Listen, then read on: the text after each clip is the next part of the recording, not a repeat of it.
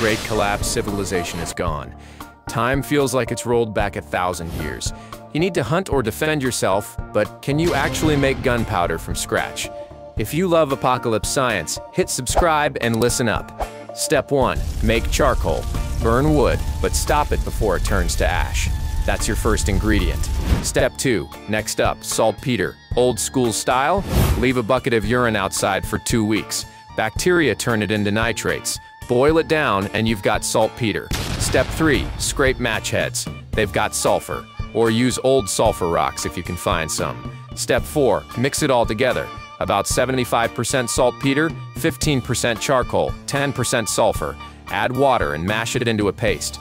Water keeps it from blowing up in your face. Step 5. Let it dry naturally, not over fire. Sunlight is safer. Once it's dry, you've got primitive but real gunpowder. That's it. No stores, no tech, just trash, patience, and science. Subscribe for more survival science, and tell me what's the first thing you'd build after the collapse.